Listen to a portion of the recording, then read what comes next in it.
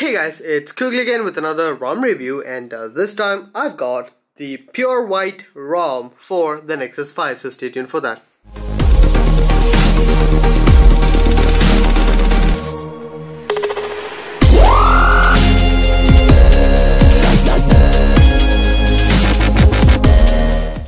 So guys, the pure white ROM is basically it's a stock based ROM with a white all-in-all white theme, which is really beautiful. Now let's get to the ROM. First of all, what you would see here is the normal marshmallow lock screen, which is pretty awesome. I mean, this is as box stock as you can get on any custom ROM. So yeah, you can see the navigation bar is themed, and almost all the applications are themed. So you do have all of these which are themed, and the clock is different. All of that is different. You can actually read about this stuff in the forum post rather than me blurting about all of that. So yeah, let's go to the settings and see what else this has. In the about phone page, you can see that it is Android 6.0. That is the latest marshmallow ROM, which is pretty awesome to begin with.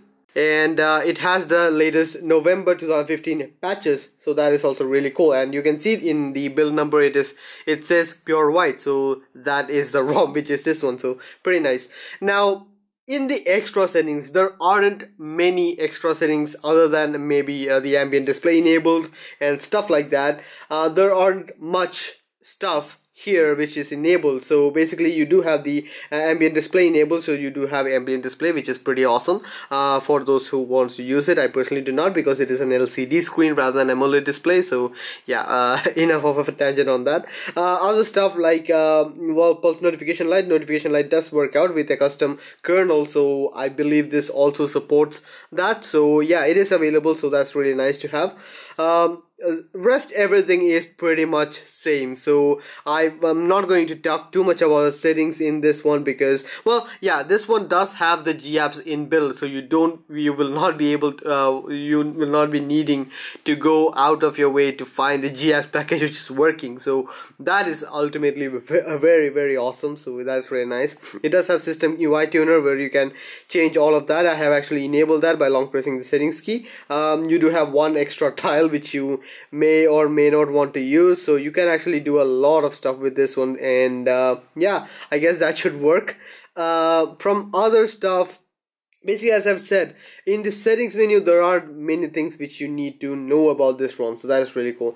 Let's go to the applications now. In the application you do have an audio effects. This is from the latest CyanogenMod 13 repository, so you do have the latest version of that. You can actually change all of that, and this is one of the good ways you can change the volume of your, well, change the effect of your sounds and your music experience with it. So that's really nice. It does have the stock Android browser, which is really nice to have. So yeah, basically basic browser. You do have calculator, you do have calendar, and this is really nice. This is the CyanogenMod calendar, which is pretty awesome. I mean, yeah, I kind of miss the month-wise view of everything else of the Google Calendar which was there. So yeah, the clock is the chrono clock, which is in the CyanogenMod sources, so it is available. So it is digital and stuff like that. It's pretty nice. I mean, it is available here. So yeah.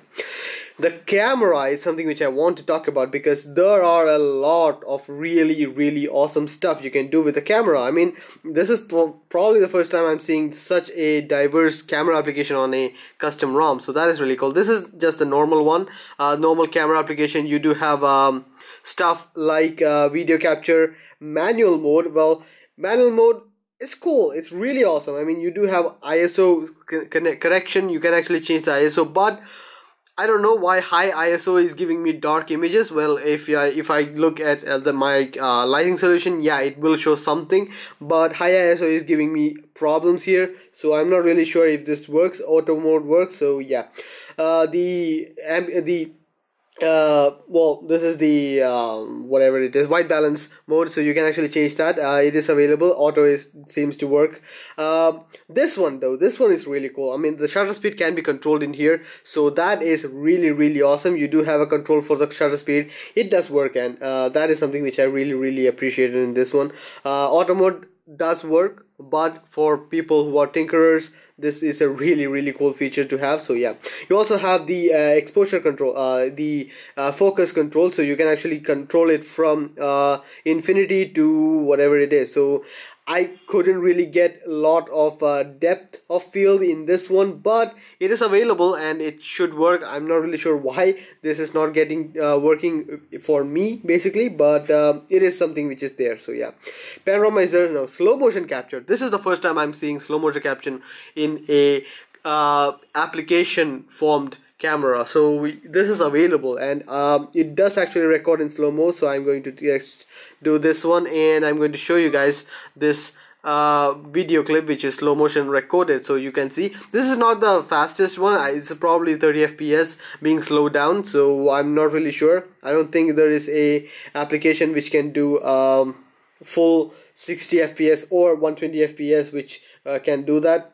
Now I selection time-lapse. Now time-lapse is also really awesome. You can just do this and this will be ultra fast. So basically those who know what these modes are, I mean, yeah, this whatever I'm talking about is gibberish. So yeah, just so you guys know. Photos. Now in the photos options, you do have a few extra stuff like beauty mode and clear image mode, which you can use for your advantage in many of the situations. In the settings menu, you can select the megapixels which you want to use. You can actually use the 7 megapixel or 2 megapixel camera off the front, so you can also have that save location. Shutter sound, all of that can be selected from here. There's no HDR mode, which I was quite shocked to not see, so I'm not really sure why that is, but it was not there. So yeah, the gallery application is AOSP, so you do have AOSP gallery application, so that would be nice to have. The music is something called the 11 music application, which is coming on a lot of custom ROMs nowadays, so yeah, that is also there. Pretty nice to have. Other than that, what is this ROM? This is a very basic ROM with a themed setting menu. Now this can be used with expose module. Well, I was recently made aware that there are expose module for Marshmallow available right now, and well, there are a few patches which will make it so that it does not conflict with the expose modules installed in the phone with the theme, so you can actually flash those and get some things worth of it. So that's really nice to have. So yeah, just for your information. Boot animation is just the Marshmallow boot animation with the 4 things turning into Android. That is just it. I'll show you guys the Antutu benchmark score, which is basic. So yeah.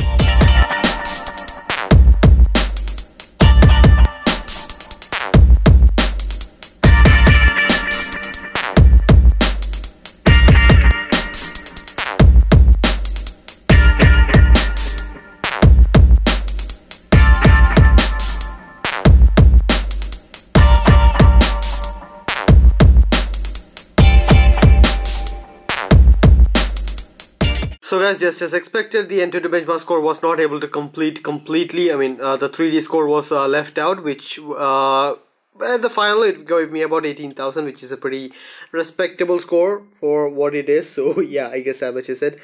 Apart from that, I guess that much is it about the ROM. I mean, okay, this is a themed ROM. It's a white themed ROM. You can get that from the status bar icons and all that. So that is pretty much it about the ROM. There's no much bells or whistles available or stuff like that. It does support layers, which is, well, it's not a feature anymore because all the Marshmallow ROMs support layers. So yeah, just I wanted to throw that out there.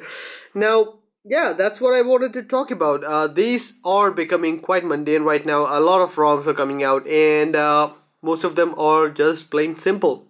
And a lot of people are going to like it for their own personal usage. So yeah, this is more of a overview of this ROM, which was called the Pure White ROM, available for the Nexus 5. So I guess that much is it about the video. Hope you guys like the video.